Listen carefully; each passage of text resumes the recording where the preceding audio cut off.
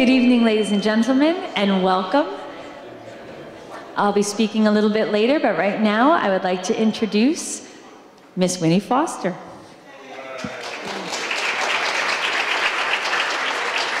Thank you.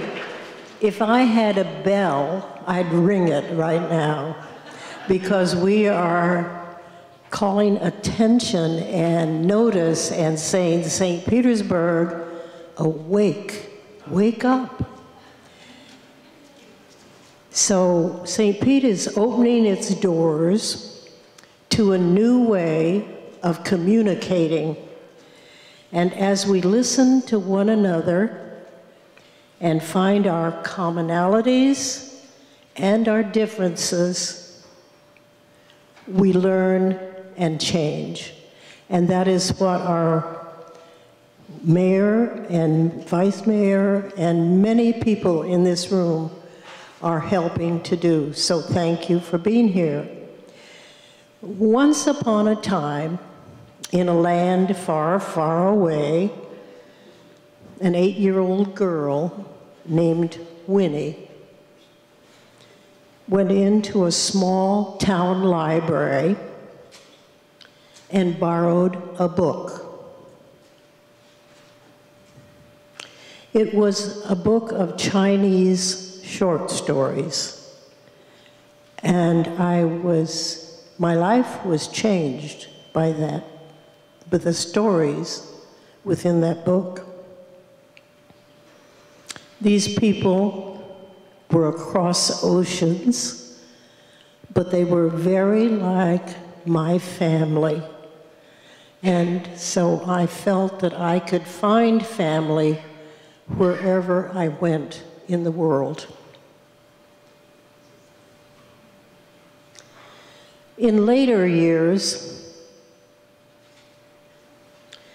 I heard my grandfather tell stories of how Quakers came to the United States because they were persecuted in other countries and came for religious freedom. And I understood that story. It was many generations old.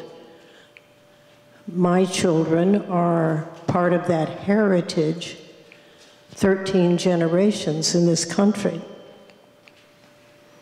So we believe that story, and we believe what has flowed from it.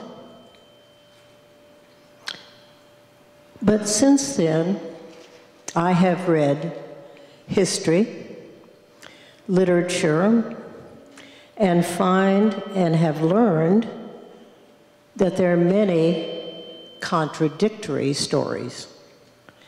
And unfortunately, we learned just recently of the contradictory stories that led people to a tragedy in Charleston, South Carolina.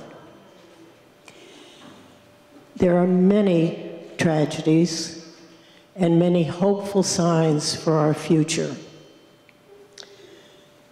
But when my husband told me that we were moving to St. Petersburg, Florida in 1970, I cried.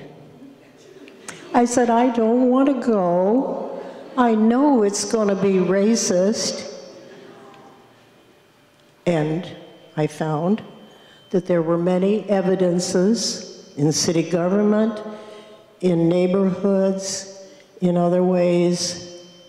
Even our beloved St. Pete Times had a colored news page at that time. But we've moved along. We've made a lot of changes, and that's good. But we're embarked now on a new adventure. And that new adventure, if we stand together, is going to bring us on the threshold, not into a new age, but on the threshold of a new age. And it will bring us, hopefully, a better, happier, safer city. So again, welcome to to St. Petersburg's story. I lived in West St. Pete in the Bear Creek neighborhood. I had a great childhood growing up. My mom was one of 15, so I have maybe 200 or more relatives in South St. Petersburg, and a lot of us were the same age. So I was born into a sorority of these cousins who were friends, who were like sisters, and we had a great time growing up. Every day was a slumber party. It was awesome. I had an idyllic childhood. Yes, it really was. I was just blessed with that. I think part of it is because from a very small child, I had been into possibilities versus expectations. It's just my chemistry, the way I'm wired. So it was idyllic because it was all wide open. And I have this support system that's unbelievable. They were always like, you can do anything, go try it. If you think it, there is some reason you thought it, go get it. So I don't think that it's formulaic or anything that is generalizable enough that I could repeat it other than to endorse freedom. To me, it's the journey as opposed to the destination. So it was like it couldn't go wrong. It couldn't go wrong. I was in St. Pete growing up with the hundreds of cousins. It was like perfect. And I know everybody doesn't have this, but the things that made it so rich and so wonderful have very little to do with anything material, very little to do with anything, any kind of typical metric for success. And really, it was about the freedom to just be blissful. That's what made it idyllic to me. I met my husband at the Times. I was a reporter and he was a reporter. And it's very interesting because I recognized him instantly. I recognized his soul. People look at me quizzically, but it's my truth, I swear it. So he was walking by and I was working and I looked up and I saw him. And I recognized him. And I was like, oh my gosh. So I called my friend Joy and I said, Joy, I just saw my husband. And she said, who is he?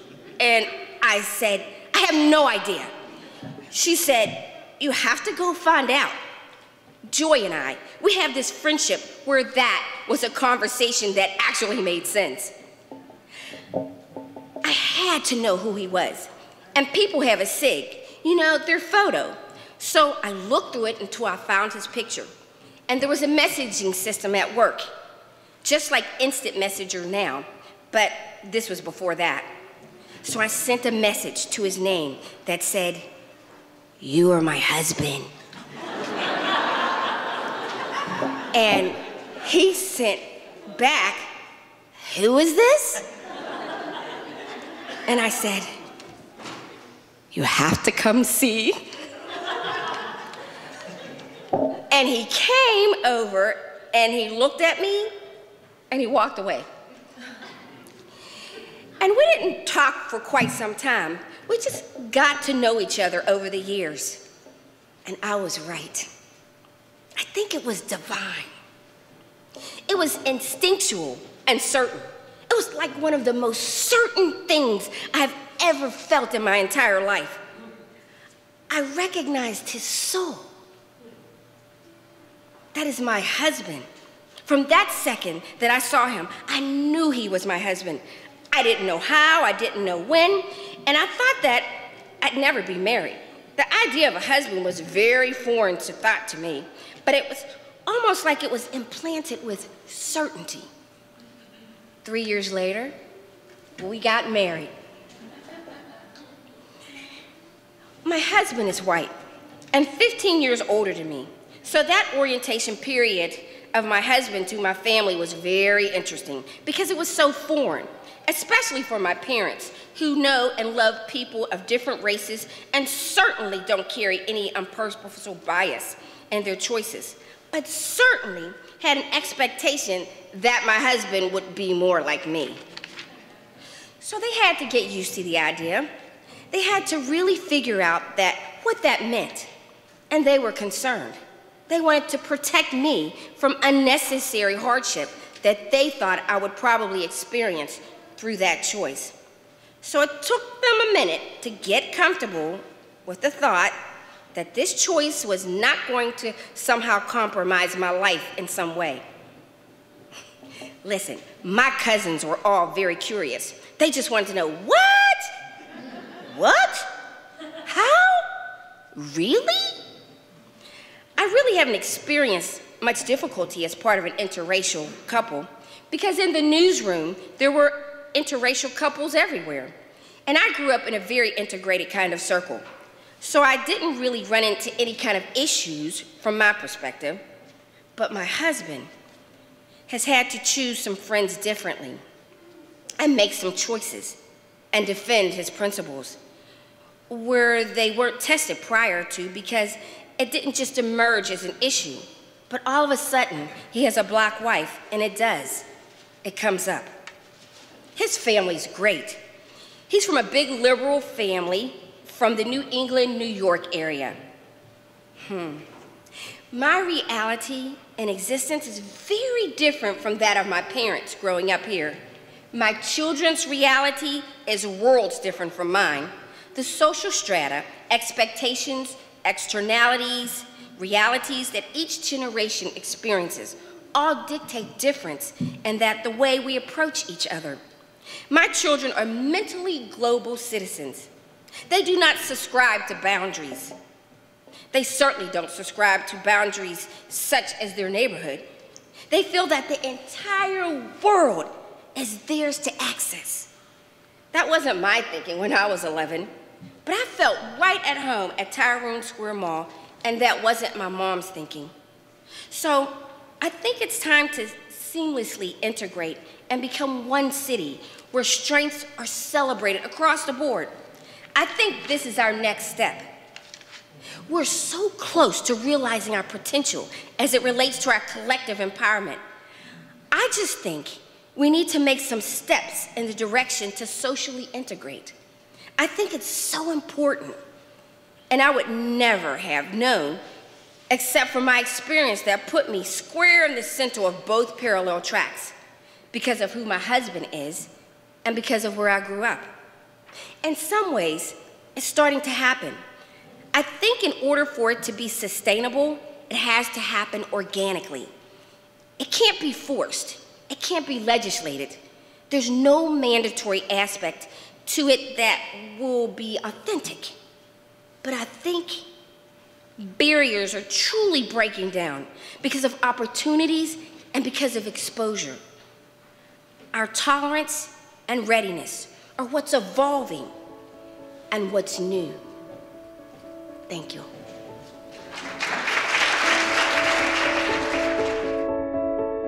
We were legally married at the courthouse on January 6th, 2015, right after we got our marriage license. Gay marriage had only been legal in the state of Florida for a few hours. It was something we'd been waiting a long time for. To be happily and legally married, it was a big step for us.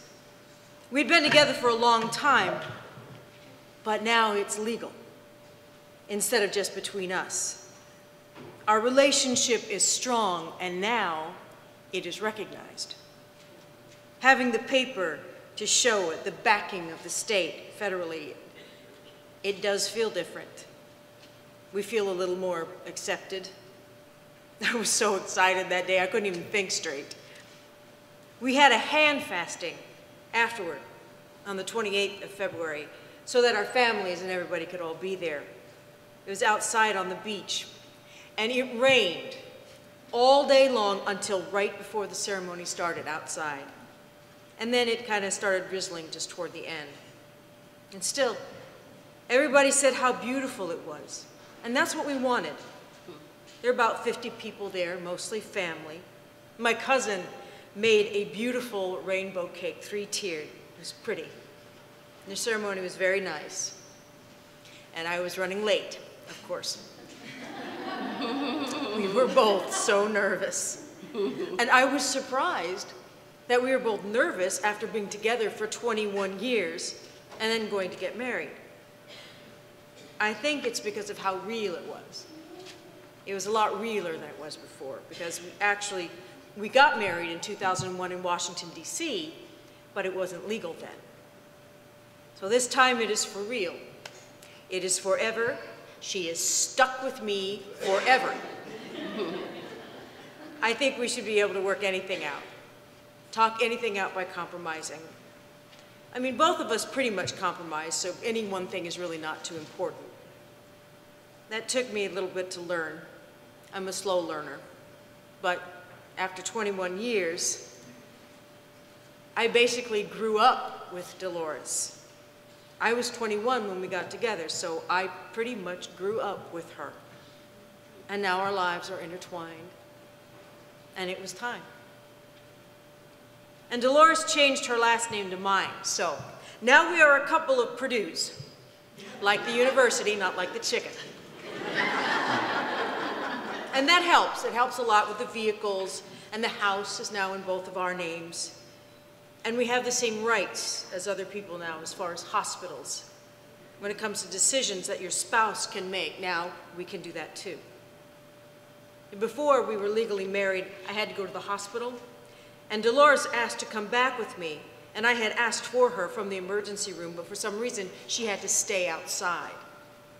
But everybody else had their spouses with them.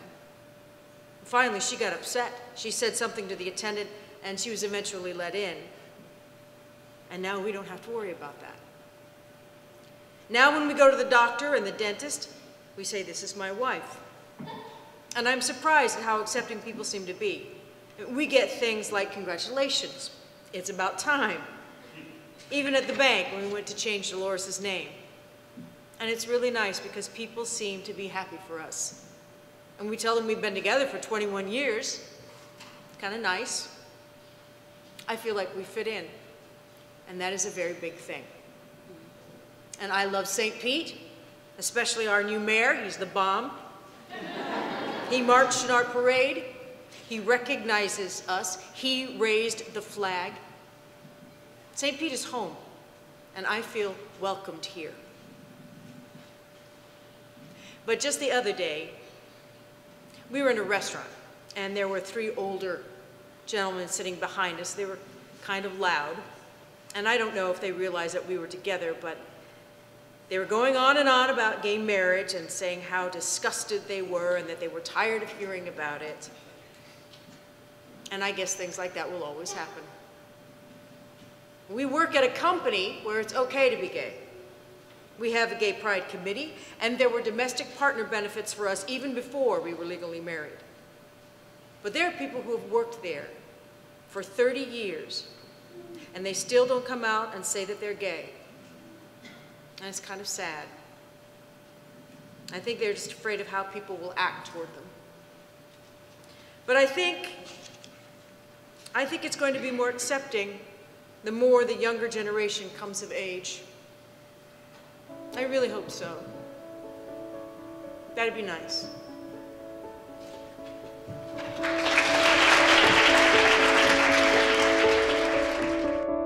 I actually didn't get into trouble very often growing up.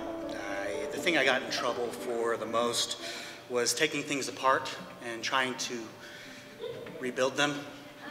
I used to take everything apart and borrowing my dad's tools without asking and losing his tools. I probably got in trouble more for that than anything else. But during all my years of school, I was only written up once. It was actually kind of funny because it was for putting hands over mouth and making animal-like noises. Yes, sound effects and noises and doing imitations has always been a hobby. I even used to be a ventriloquist. So this kind of stuff has always been interesting to me. That's probably why I got my undergrad degree in broadcasting. I grew up just off 8 Mile Road in Detroit. We were predominantly Jewish in that area of Detroit, but our next door neighbors, 2 doors down in the cul-de-sac, were Catholic, and we were very close with them.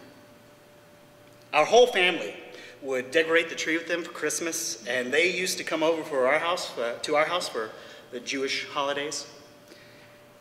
Looking back, it was really my first interfaith experience, way back when I was 5, 6, 7 years old.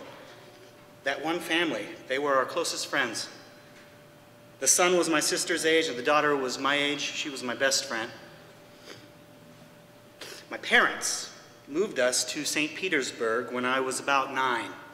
So I finished Pasadena Elementary, and then Azalea Middle School, and Boca Ciega High School. Go Pirates! My sister actually went into high school before me, and Bogey had riots back then, as did a number of the local high schools. Fortunately, by the time I started, race relations seemed to be getting better. For me, my fondest memories in high school were with the basketball team. Ken Robinson was the coach. May he rest in peace, a wonderful man. And I tried out, I think it was my sophomore year, but I was horrible. I mean, really bad. And coach told me if I ever tried out again, he would personally shoot me. But he knew how much I loved basketball, and he found a way for me to be involved with the basketball team. I became the team trainer. So if someone got hurt during a game, I was the one who came out onto the court. I had a blast. I loved it. There were only a couple of us who were white. The rest of the team was African American. I think my senior year, I was the only white guy. And I love those guys. And I still run into them on the street occasionally here in St. Pete, and we relive our memories. Great guys. My experience during my lifetime has always been that people are uncomfortable with something that they are not familiar with. And until they become familiar with it, they're afraid. And whether it's being the only white guy on a team full of black guys on the basketball team and singing on the bus Rapper's Delight or Flashlight by Parliament or whatever it was, and hanging with these guys and learning we are all the same. I felt the same way about the time my sister took me to a gay bar to hear the Indigo Girls in Georgia before they were big. First time I'd ever been in a gay bar, and seeing women sitting there holding hands, or men holding hands.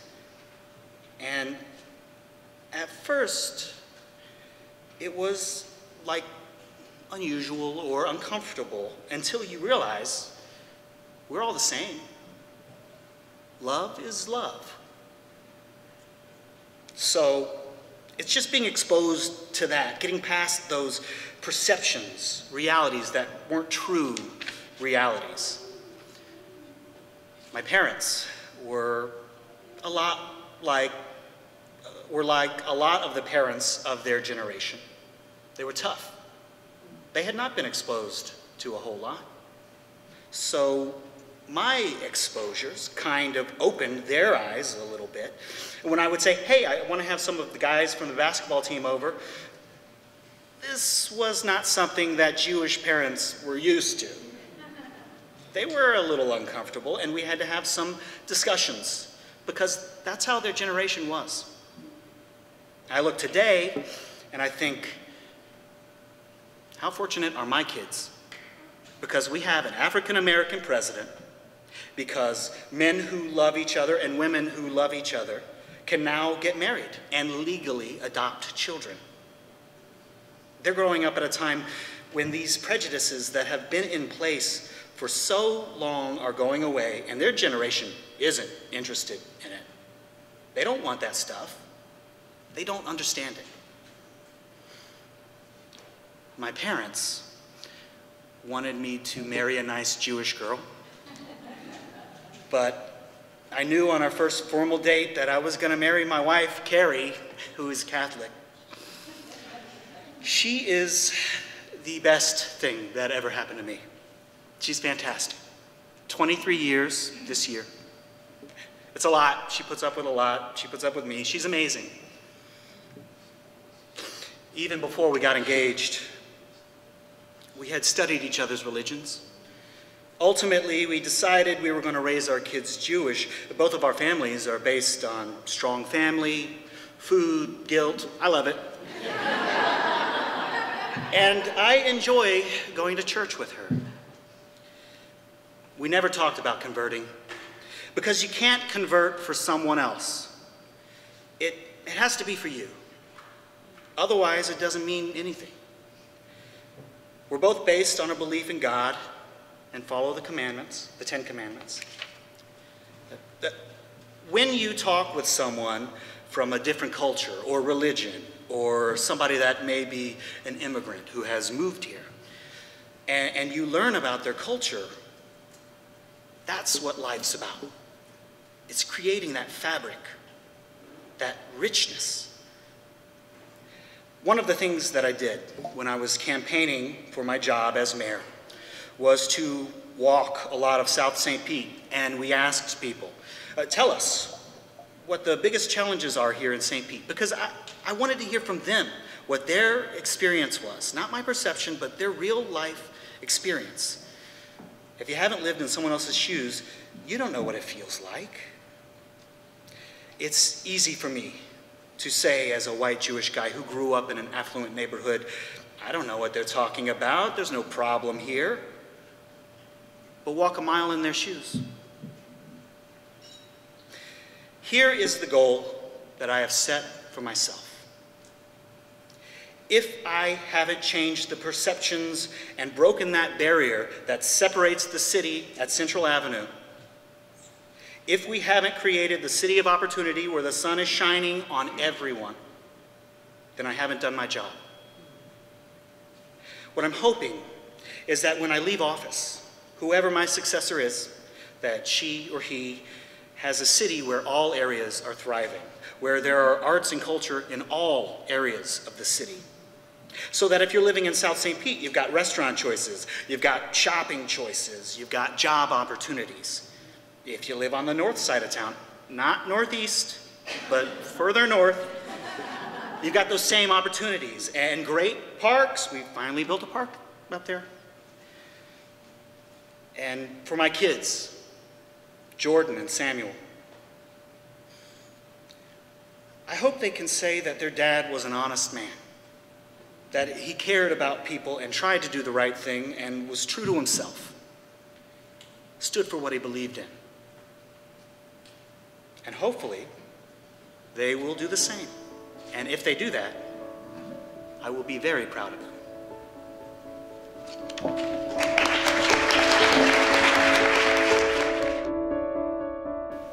I married in '53. I was in college. My wife was 1 year behind me, so when she graduated high school, we got married. Virginia Mosley. We grew up together in Monticello, Florida. Her parents had 4 boys, and she was the only girl. Her dad had a saying he used around town to frighten off the boys. He used to say, there's nothing in this drugstore will kill you no quicker than I do if you be on that girl or about that girl. So what I did was go around the other door, go talk to Mom. When I was in high school, when I brought Virginia a gift, I brought one for her mom too. Her mom thought I was wonderful. We went to elementary school together, but you know what? When I went to middle school and I started kind of looking at her, she did not like me at all. We both walked to school, and I would wait for her on this one corner. At first, when I would walk with her, she wouldn't say anything to me. It was like I wasn't even there. I would ask the question and she wouldn't say anything. And I can remember one day, she stopped and she looked at me and she thought, oh, I made a catch. And she said to me, why don't you leave me alone? I was so discouraged. But then another girl came to me, one of her friends, and she said that Virginia had said something about me, and that gave me courage to keep on. So I kept on, and we were finally married. We were married for 55 years. She passed on in '09. May the 2nd was 6 years.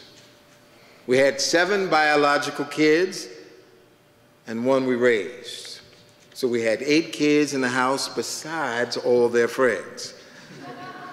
I look back today and I really don't know how in the world, because now I can get my 2 grandchildren and in 3 hours I've used up all the energy in that one day.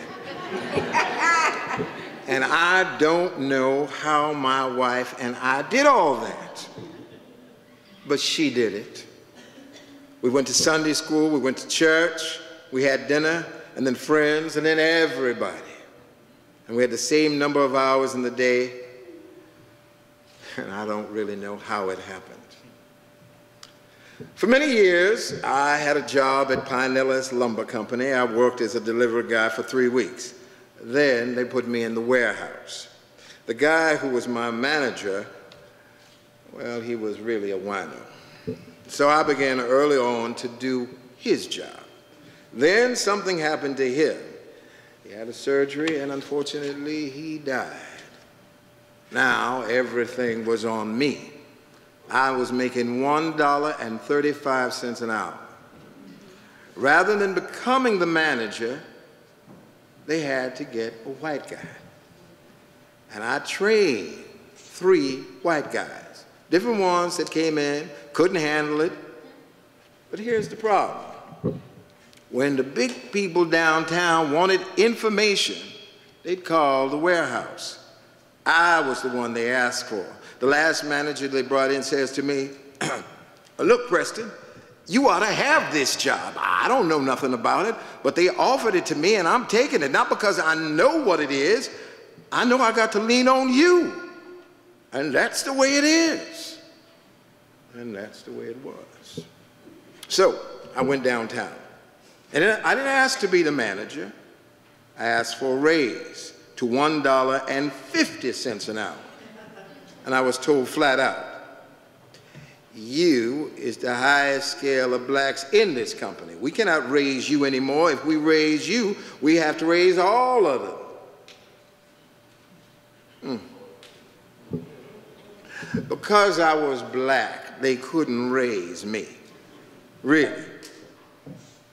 Right now, I'm still being punished because when I went to get my Social Security, it was predicated on what I had made.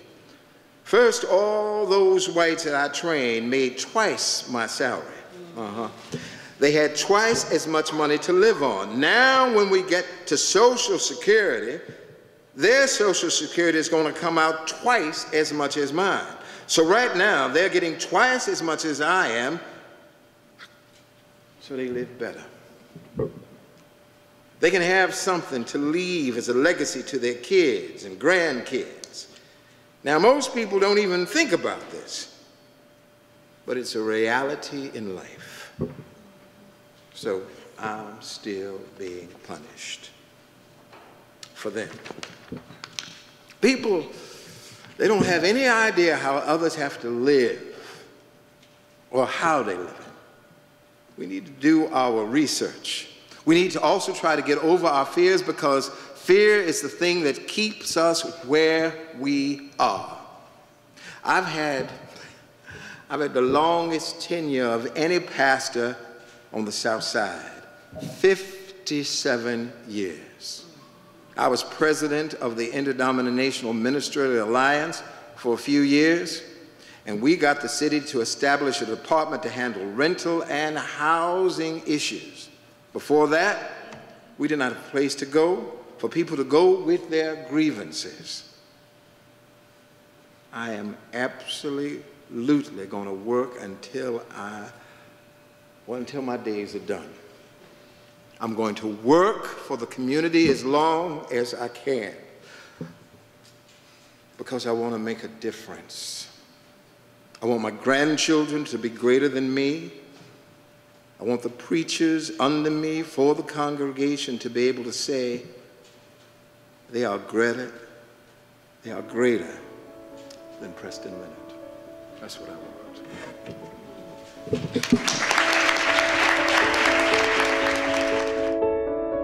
So first of all, we should introduce ourselves. Who are you? Hi, I'm Dr. Lillian Dunlap. I am the co-artistic director and founder of Your Real Stories. And you are? I'm Jaye Sheldon. I am the co-artistic director and also founder of Your Real Stories. And Your Real Stories has been producing theatrical journalism, that's what we call it, theatrical journalism, here in St. Petersburg and beyond for the past 4 years.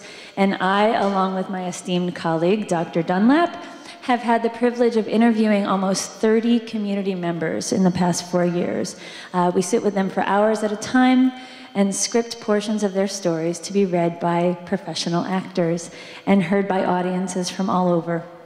And we chose this model because we believe in the power of storytelling to create incremental, powerful, and lasting changes in communities. And we're so honored that the City of St. Petersburg has chosen us as part of the team, which also includes Competency Performance Solutions, Communication Research Enterprises, and us, Your Real Stories, to work with them on their diversity and inclusion initiative, of which this evening's event is a part. We will hold 3 more conversations over the next several months. Please see your calendars. And each one will share new stories. So every time you'll see new stories from residents all over the city. And to kick this initiative off, we were so pleased that Mayor Kriseman and Deputy Mayor Tomalin volunteered to be the first among the group of storytellers. And before I bring the storytellers themselves up on stage, I'm just going to take this opportunity to commend everyone who has submitted themselves to this process. Thank them for their bravery to share their stories. And later you will have an opportunity, after you hear from our storytellers, you're going to have an opportunity to share your story with a small group. And we do this because theater is designed to make you think.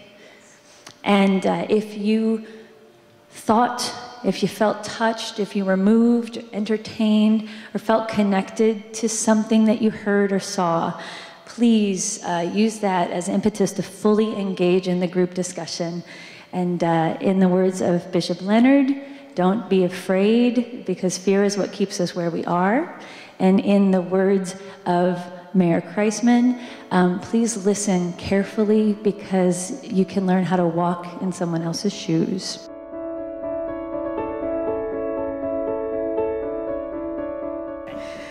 You know, we have been interviewing people for a number of years, and we interviewed all of you on a very special day, the day that you were getting your license. And Bishop Leonard, we interviewed you quite some time ago too. But let me ask you first, Bishop, you have heard your story delivered. What was it like hearing it now in this group? Well, it was exciting, and as I look around to see that there are a whole lot of other people is listening to my story, and I'm sure that there are people there that really have similar stories. I'm not the only one. And I appreciate being asked to come to share. Thank you. Thank you very much. Thank you, Leonard.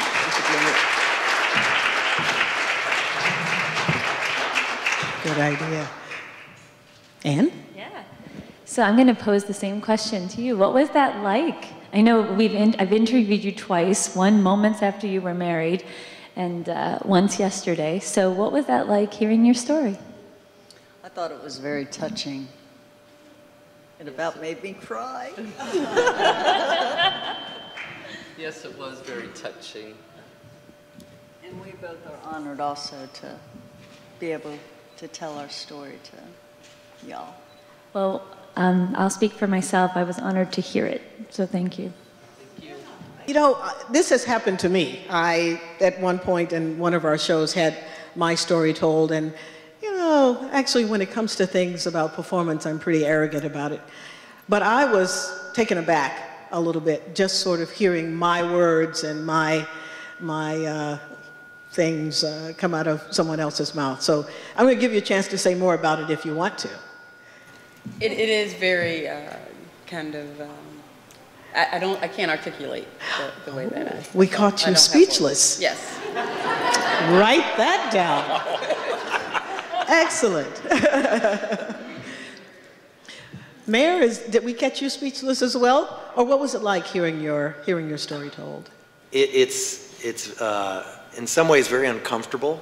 I know this is probably going to sound very strange from somebody who's in a public position and has been in public service for a long time, but it's one thing to go out and talk on a subject, on a policy. It's a whole nother thing to hear someone recounting your life and your words and things that are very personal. And so it's a little unsettling in a way and a little uncomfortable. Certainly very different. That's not anything I've ever had done before. What he said.